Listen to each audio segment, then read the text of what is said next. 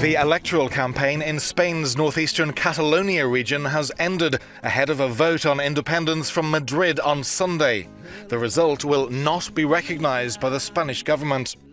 Catalans are expected to turn out in big numbers to make their strongest show of force to date for breaking away from the rest of Spain.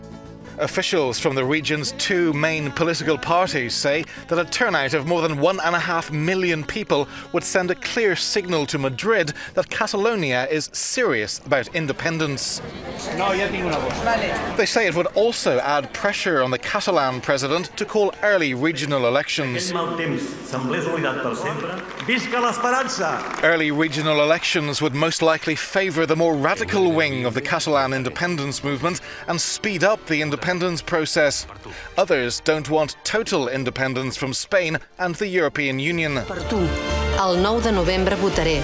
Tensions have been rising between the central government and Catalonia as Madrid tried to stop all attempts by the region to hold a referendum on its future. Tomorrow's vote is likely to take place peacefully.